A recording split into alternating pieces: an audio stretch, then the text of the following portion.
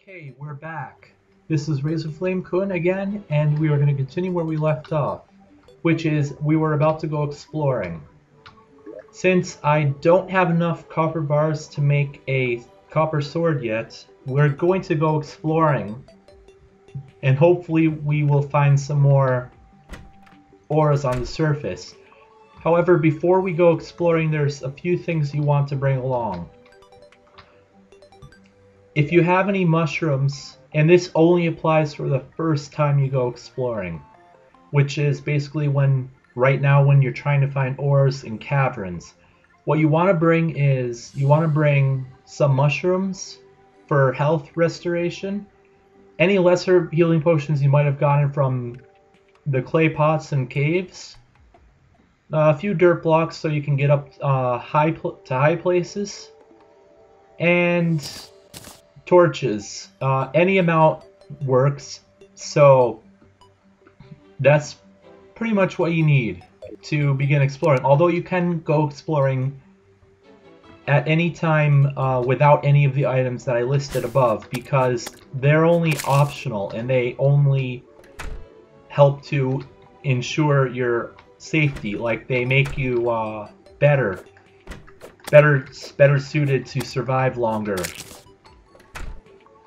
When you go exploring, there are a few things you want to keep an eye out for. The first thing is caverns like this. If you haven't gone exploring in a cavern, just put a little torch down in the middle of where you're going and in the entrance to the cavern, and then continue on. As you noticed, I placed some dirt blocks down so I can make this jump up here. But before we do that, I'm going to go ahead and explore this cave a little bit to see if any ores are in here. And again, I'm going to place torches down as I go down so that I can find my way back, B, light up the place, and C, so that you guys can see what I'm doing.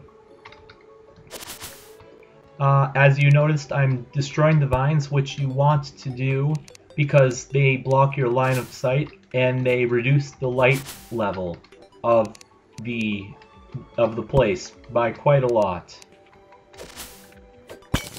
So far, I haven't found anything really that useful for me. And when you're in caves like this, remember to place torches on the sides of walls so that you can see further into the walls, because the walls can actually hide some pretty nifty stuff for the unaware. So I'm gonna exit the cave, and then we're gonna go back up here because I came on here earlier with a different character, and I noticed something up here that is something that is very rare to find on the surface, and that would be gold. And I'll show you what gold looks like once I get up on top of this mountain. And it also looks like there's a little copper underneath this stone. So I'm gonna place a torch down and then go ahead and mine the stone. And oh my god, is that gold?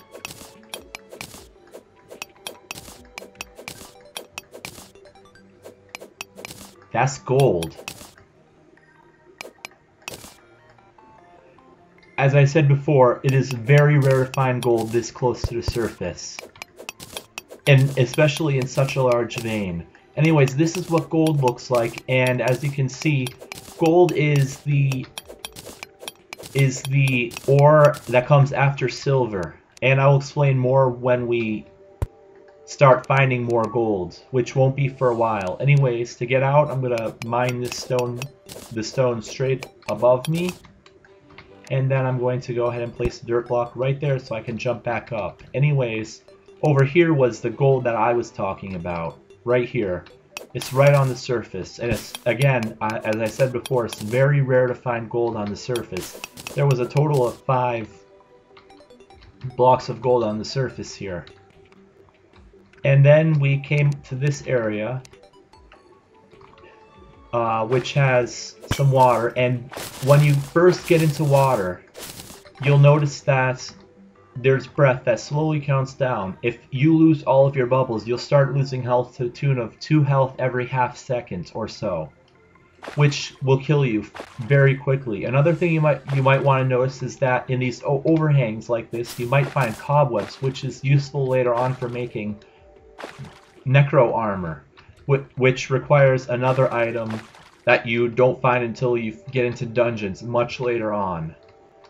Down here, it doesn't look like there's anything down there, so I'm going to avoid it altogether and then jump onto this little island and jump over here, because remember, we're looking for copper and iron. Any copper, iron that might be on the surface. And it doesn't look like there's much more. As you can see, the sky's starting to turn this yellowish color, which is a sign that you need to turn the other way, because voila, you're now in corruption, which you don't want to be at this point in the game, because the monsters there will kill you very fast. So if you hit corruption, go the other way, and then I just want to make sure that this guy is okay.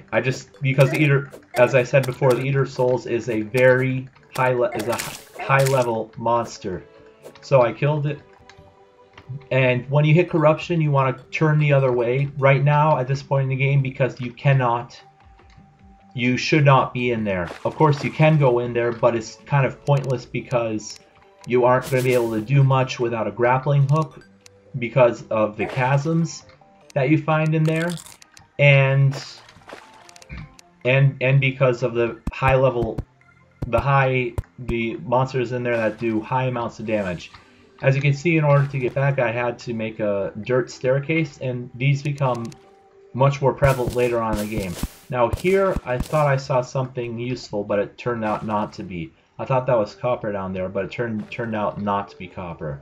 So we're going to head back this way, and we're going to go to the left for further exploring and hoping to uncover more stuff to mine. Now I'm just going to go down here and check and see if this is actually stone or iron ore, and it's stone. I thought it was.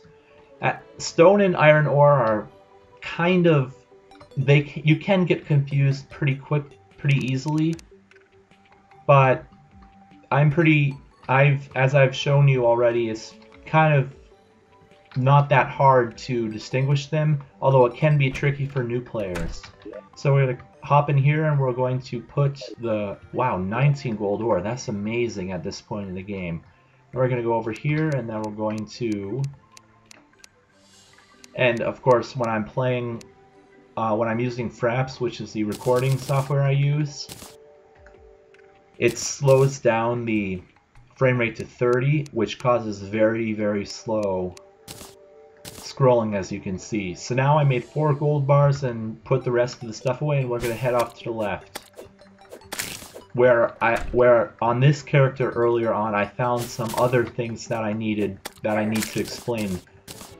When you're exploring, you want to look out for these orange mushrooms, because they can be used to make lesser healing potions, and because they restore 20 health, and at this point in the game that's pretty important. So we're going to continue off to the left here, and keeping our eyes peeled for things for the ores that I mentioned before, which is copper and iron. And I thought I saw some ores underneath the stone there, but it turned out not to be the case. We're going to continue along,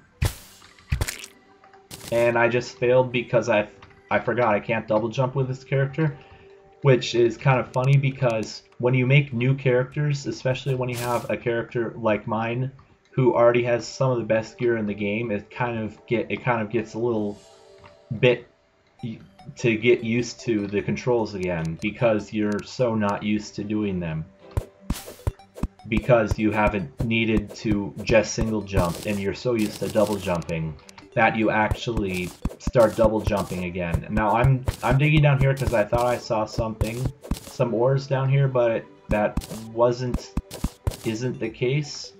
Nope, it isn't the case because I thought it was, again, I thought it was iron, and as you can see, you kind of start to notice that it kind of gets pretty hard to distinguish between iron and stone when you're first beginning and when you're... Okay, now here's some iron. And when you're first... Oh, it's not.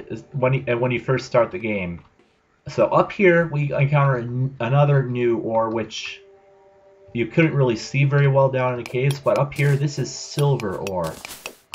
And it is above iron and can be used to make tools and armor and weapons later on. Another thing you want to look out for are these big fields of these orange mushrooms. I've noticed that you tend to find one of these big fields somewhere nearby your base, like that, somewhere nearby your spawn point rather. And as I just found out there, that one was nearby my base. So now we're going to continue off to the left, and we encounter some more mushrooms, and then we encounter this, which is where I wanted to end this tutorial, which is this little grove of iron and copper down in the ground here. So I'm going to shoot these blue slimes that are appearing, and I keep on missing because I'm so not used to using the bow. And as you can see, the bow actually does quite a bit more damage than the wooden sword at this point in the game. It does 9, and the wooden sword only does 6 to these guys. There we go. Okay, so now we're going to continue. Once I can get a break from these stupid slimes, we will continue on and mine these ores down here. Now, as you can see, I can't mine the dirt or the grass that has a tree on top of it because the game won't let me. And oh my gosh, a purple slime, which I shouldn't be seeing yet. Anyways, there we go, killed that one, and then I have to go ahead and... God, what is up with all these slimes? I'm also out of arrows too. And this guy's stuck down here, so I'm trying to do all this before it turns night, but I'm not going to be able to. Anyways, we're going to continue down here. I'm going to put a torch on the side so you can see what I'm doing. And then I'm actually just going to put dirt above me so that I can actually survive the night and not have anybody interrupt me while I'm mining this. So I'm going to mine the remainder of this. And this has been Razorflamekun, and this has been episode 3.3, Exploration Basics of my tutorial series for Terraria.